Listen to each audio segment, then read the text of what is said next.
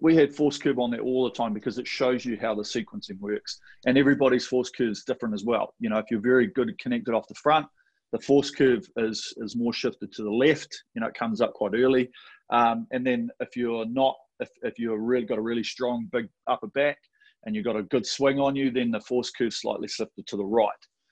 And that's the thing, is it's all it is trying to look for it. If when you're doing it, you'll see that there's a little dot all the time. Now, if you have big gaps between the dots or it's a little bit sharp, that just means that you're not quite sequencing everything together. It's not this flow and a swing that we're looking for in the rowing stroke, because effectively the rowing stroke is just one big sort of swing, big flow, and there's no like jerky movements through it. So we don't want to have like, as soon as you try and pull the arms, you try and give it a little bit more and it'll like peak the force curve a little bit.